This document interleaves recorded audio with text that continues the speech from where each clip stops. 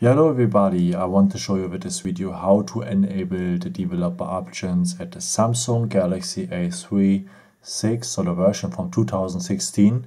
What you have to do, you go on the apps, then we go on the settings, so then you go below to the last point, about device, then you go to the software info, and then we need the build number. And on this build number you tap for 7 times.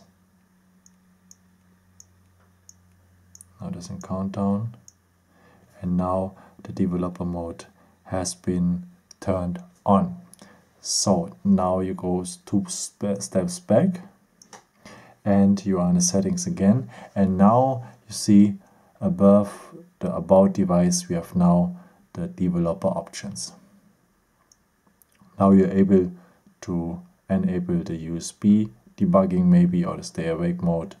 Normally you need that to transfer data, but there's much more for developers. And yeah, that's it.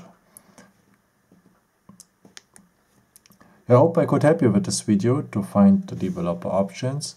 If you have any questions, just leave me a comment. I'm always happy about if you give me thumbs up or give me nice comments, of course.